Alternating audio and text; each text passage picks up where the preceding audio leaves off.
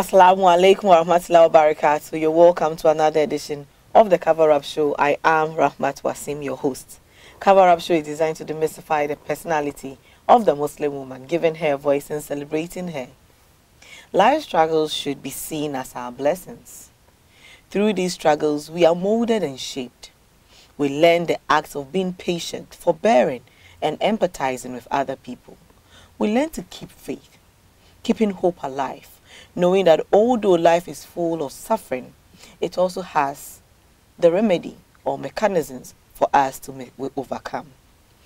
No matter how much it hurts now, just remember, someday you'll be looking back and you'll realize that your struggles actually change your life. Today we are having an interesting conversation on personality profile.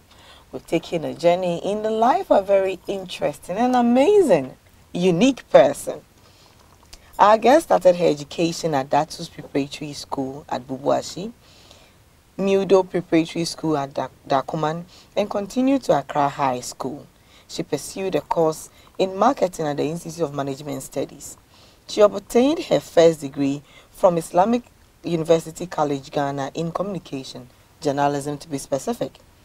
Blessed with 2 children, she is currently working at GBC as a news anchor in Hausa and a reporter as well. Hajia Rahmatu Abubaka Mahmoud Jawando. Welcome to Cover Up. Thank you so much, my sister. Many thanks for joining us. Amazing. Thank you for having me. I've skipped a lot too. Are you sure, my This dear? You're Myself. Wow. Is 10 pages. You know, I'm not good at myself too. I've said a few words about you, and I'm sure our viewers are itching to know your story. To start with, I think I have to go over what you just said. My name is Hajia Rahma Mahmoud Jawando, born to Mr. Baba Abubakar Mahmoud and then Hajia Aisha Jawando. I have 2 other sisters and a brother, so in all we're 4. I happen to be the second born. Okay. And I schooled, as you said earlier on. I just have to repeat some of the things. I started with Datus Preparatory School, then to Meadow Preparatory School, to Accra High School, and then after school, I worked for a while after SS. Okay, you worked after SS? Yes, I worked with Faye International, producers of Faye Sanitary Towel. Oh, okay. Then I went back to school again. That is where to Institute of Management Studies, because I happened to be in the marketing department. So then I said, why don't I then pursue a course that will help you with your career? So then I did marketing. I started with marketing. I started with the SIM. I did the first year, second. And then again, I moved to GBC. By then they were just looking for news anchors in Hausa. So I moved then, and I had to drop the marketing course along the line. So once I was in it, I said, no, then if this is where I find myself, why don't I then go back to school to pursue a course, something to perfect that I think, you know, I find myself. So I went back to school, studied communication, majoring in journalism. Yeah. You find yourself as a reporter and an anchor now? Yeah. So currently working with Ghana Broadcasting Corporation, and as well a freelance journalist for Deutsche Welle Hausa department, to be specific. Wow, Deutsche Welle. So you speak Dutch? How did you land at Deutsche Welle? Whilst at GBC, this opportunity came up that they were looking for young Hausa-speaking journalists to train them. So that was in 2007. Okay. I went there in August, did a six months internship, came back. As in went to Deutsche Welle in Germany? Yes. After the internship, I came back to Ghana. Then I proceeded to Goethe Institute to study Deutsch. After a year, then I had the chance to go back again to so you speak it? Freelancing. Yes, but you know, because I don't get people to speak with, so it's like getting a bit rusty. Yeah. But if I just chance by people who speak it, I do speak it with them. How do you say how are you? Begitters, dear. You know, with Deutsch, it's like, you know, there should be some kind of respect. With you, I see you as a colleague, so it's Begitters, dear. But if it's my first time of meeting you, I can't really tell a lot about you. So what I have to say is Begitters innen. What's the difference? The different innen comes with an elderly person, a bit of respect, showing much more respect. But then when I see you as a colleague, I know you. Oh, Begitters, dear. And it's like maybe saying hello, how are you, and maybe hi. Yeah, this is something like that. Yeah. Interesting. It's good to know people's culture and how they see things. I studied a lot when I went to Germany, because I didn't even know. The first thing that baffled me was like, I didn't know you could even invite me to let's say breakfast or lunch, and I have to pay it myself. I have to bear the cost. Whenever I invited you to have breakfast with me. Whenever you're being invited and you go with a person, you have to pay for whatever you enjoy. So before when you get there, they will take you through the culture. They will give you some orientation. Yes, there will be some orientation, and then you at least one. That's a complete different world. Different world from ours. Because telling you. Like, anyway, you know, sometimes when you're invited, you say your fans are pine called. Just don't go like empty-handed. Invited for a party. It's not like here that I just tell you, Rami, I'm inviting you for a party. Just come over. You come over empty-handed. You should also take a package. Yeah, like so a bottle of wine or some non-alcoholic, of course. Chicken popcorn, some wine, non-alcoholic beverages or something to come along with. I can't just come bare. You know, I'm just even going to feel ashamed. Wow. Yeah. So after Deutsche Welle, then back to GBC. Well, now you're doing. Yeah. By then I wasn't a staff of GBC. I was a guest artist when I left. Oh, okay. So over there, I decided, well, I was working.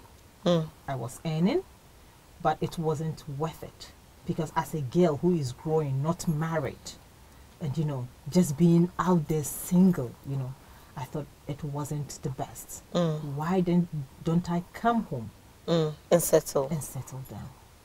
Because over there, you would earn the money, but you can't even spend it. You don't have a life. It's just like work, school, home, work, school, home. Always trying to catch up a train or a bus. You're always on the run, running. You don't have a life, I'll tell you. Totally, you don't have a life. So it even affected me in a way when I came down, because whenever I'm working with my mother, I just go like, I don't walk like a lady. I wouldn't lie to you. I don't walk like a lady. And my mom would just say, take your time and walk. Take time, walk like a lady. You're in Ghana. In Ghana. But I always had the mentality that, you know, you have to chase fast, just catch the train, do this. A train will not come and wait for you. Or you come and wait for the train. So it's a good attitude. I'm sure there are certain things that you picked up that also helped you with your work. I learned a lot. So I just called my mom, told her, Mommy, I just want to come home. Why? I just want to come home. My mom said, my mom was happy because she was disturbed, but never showed that she was disturbed. Mothers don't tell. I just told my boss, I want to go home. He was like, did anyone offend you? I said, no, I just want to go home. I'm tired. Initially, he didn't even see me as a person who wanted to stay abroad, because he just, you know, told a senior colleague that I don't see this girl as somebody who wants to live in Germany. Yeah. So that colleague spoke with me. That was when I came for internship. And I said, oh, really? Yeah, because you don't look like, you know, you always look like, you know, you're happy going home, blah, blah, blah. I said, okay. So when I came back, no, there was no life in Germany. Let me just go back home. And start all over again. So I came back home, came back to my job, because I was a guest artist before I was established. So then I was established. And became a permanent staff and employee of. Yeah, that was how I got into GBC. Oh, okay. So when did the marriage thing happen? Because you said you want to come and settle and all that. Whilst there, you know, you as somebody, as a lady growing up, you would get people, you know, showing interest. Suitors coming in, like showing interest in you. But it's up to you to decide. But then my mind wasn't there. I was like, oh, holy cow, I don't have time for you guys. You guys will talk sweet, sugar-coated words. So anytime you talk, mine is just education, make money, education, work money, education. Build yourself. You know, my grandfather just called me. May his soul rest in peace. Sat me down and said, so are you telling me that you would always be on money, life, money, school, money, school? You don't want to think of marriage. Anytime he says that, I just like, oh, grandpa pine, and I went into my room. Because either work, school, or in my room. Mm. Those are my three things. These are the three things that I do every day. School, work, in my room. I don't leave my room. All I'll just tell you. People, I mean, I was just nicknamed Minja Mimpana Menkoyeden. My bed. It's not upset with you, so you always go back. I have to go somewhere and where I'm not even needed. What I didn't even say, they'll just say I said it. So let me just go into my bed and relax. Kept to yourself. That's a good discipline to have as a young. So he got to a point. He was like, "Do you really?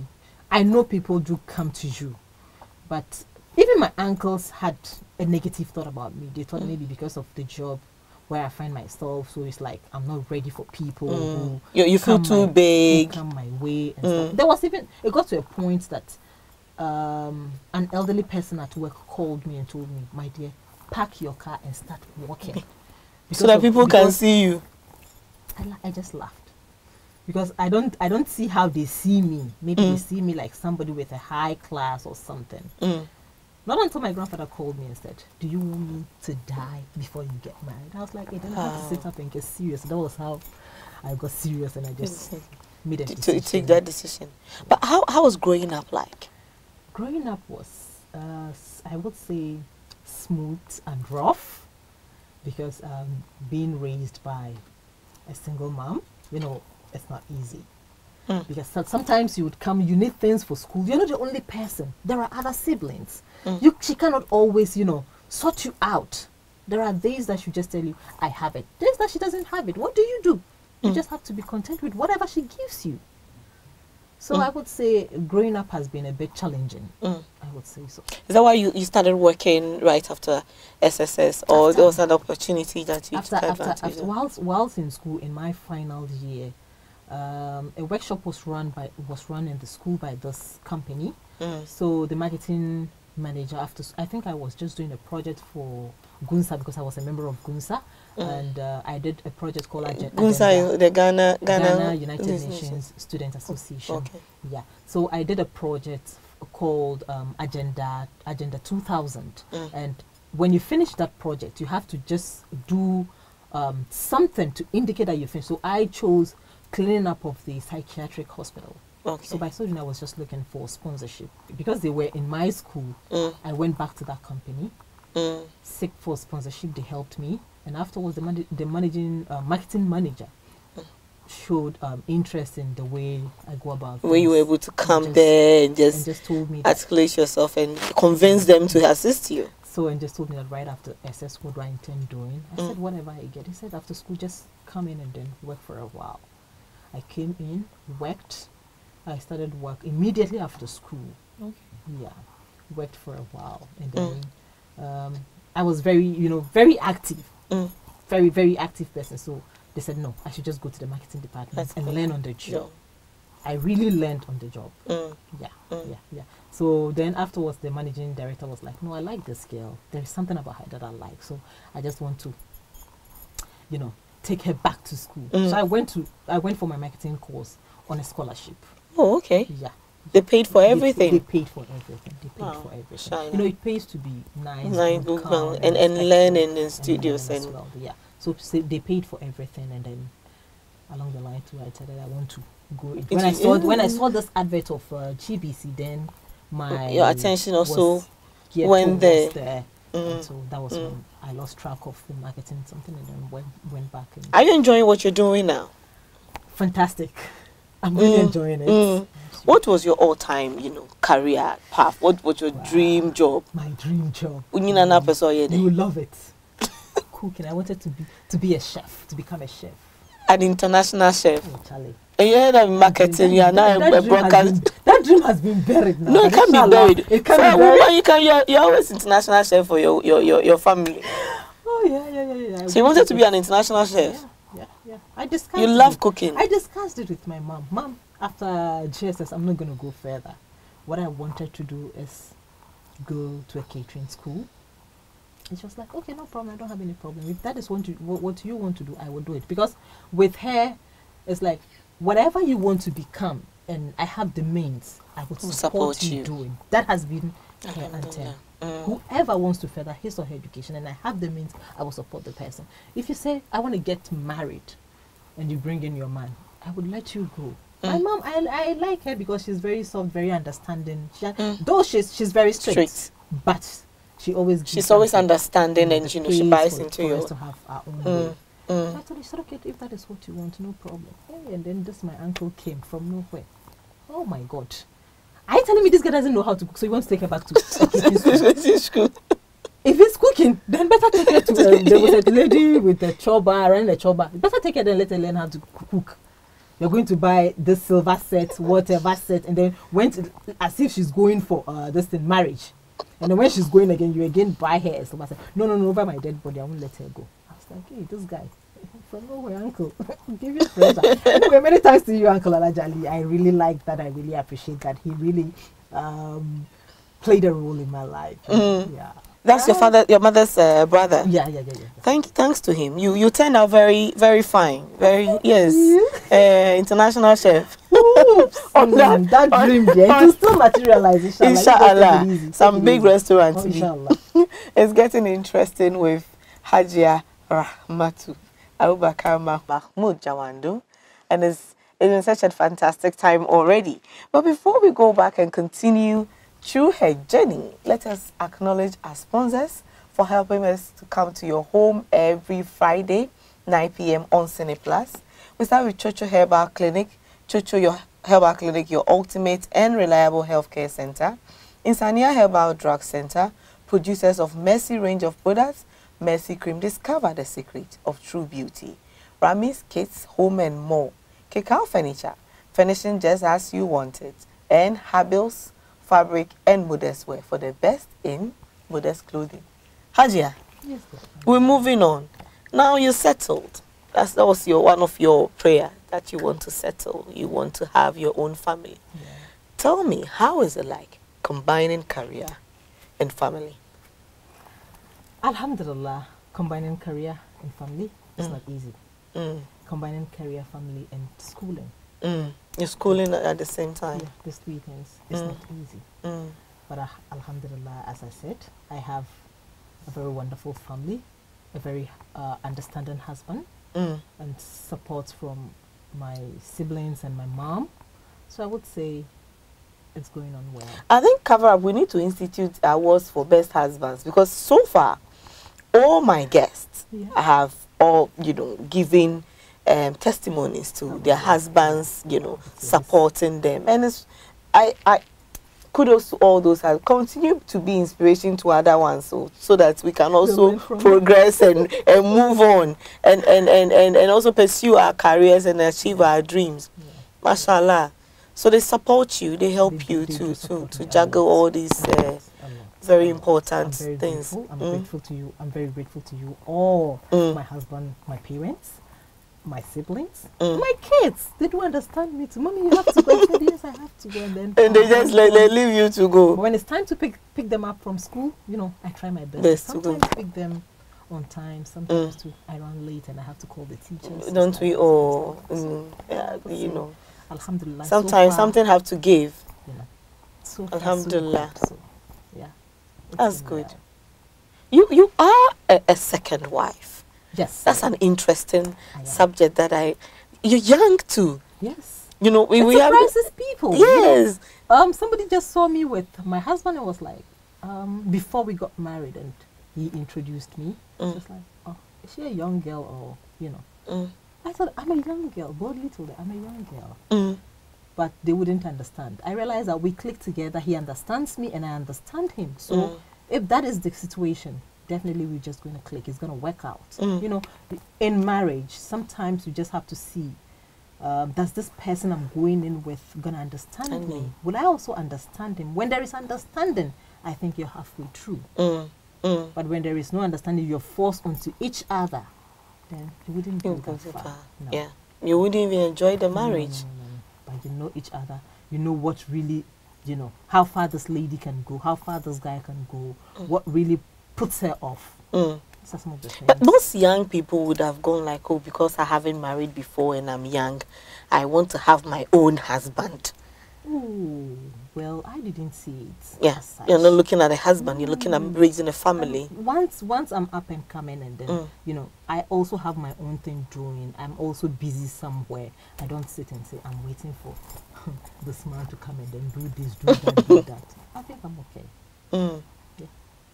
I wasn't the focus at all. No. As having a rival. She's my sister, not a rival. Maybe somebody else might see it as she has a rival, but she's not my rival. Honestly speaking, she is my older sister.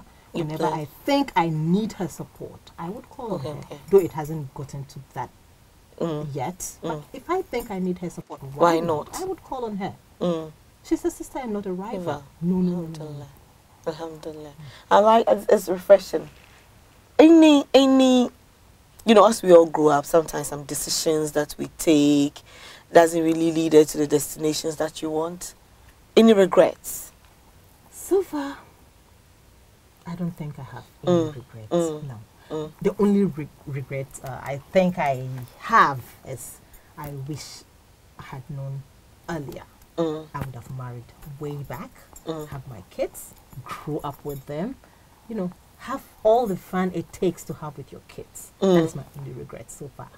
Would have settled early. I realize that sometimes they needed me most, but I'm not there. But all the same, I'm managing. I'm doing my best to be in their lives. Mashallah. How do you see success? Your definition of success? You know, with God-fearing, perseverance, respect. The way is ahead of me. That is how I see it.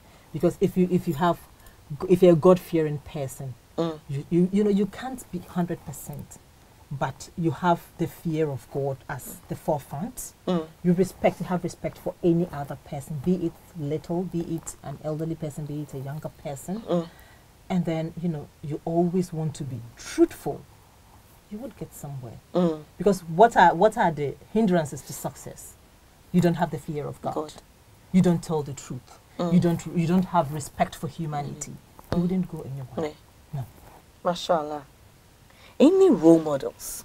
People that role model. Yes. I like that. My mother has been my role model. She was, I mean, ever since I was growing, she's been a hardworking woman. So I have taken a cue from her. I have, you know, learned from her that you don't have to rely totally on a man to be successful. You can help yourself. Because single-handedly, she raised 4 of us. Alhamdulillah, alhamdulillah, alhamdulillah. We are all graduates. Alhamdulillah, mashallah. I'm not boasting, please. And I get it. I really cherished her a lot. To do that single-handedly.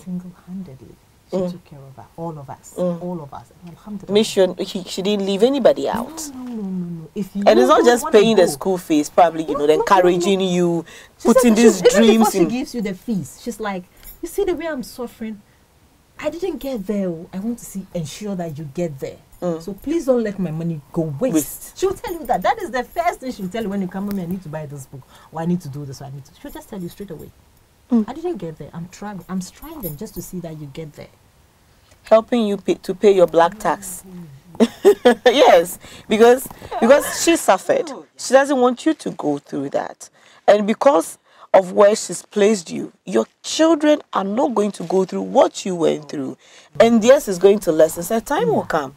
There'll be no burden, and all of us will be comfortable. She looks at us today, and you know. She's proud. She's alive, right? She's alive. Alhamdulillah. Taking care of your children. Yeah. Continuing with her job. As I'm seated here, she's with my kids. Mashallah. Yeah. Your own good, oh. Don't jealous me, oh. Alhamdulillah for mothers. I mean, we are all grateful to mothers and for bringing us this far. Hajia, your final thoughts. But before you come in with the final thoughts, I realized throughout the conversation, you spoke of your mother being a single mother, taking care of all of you and all that. Is your father alive? Oh, he's alive and kicking. He's doing wonderful. Yeah, as well. You know, I even like to take this opportunity as my final thought to, you know, advise the men out there whenever there is a misunderstanding between you and your wife. The kids are innocent. They are not a part of it. Try as much as you can to get closer to them. Take the responsibility as a father. Let them enjoy you. Let them grow up with you. No matter the situation, no matter what the woman did, try to let the kids stay out of this. That is my final word. That'll be your final word. Yeah. It sums everything up.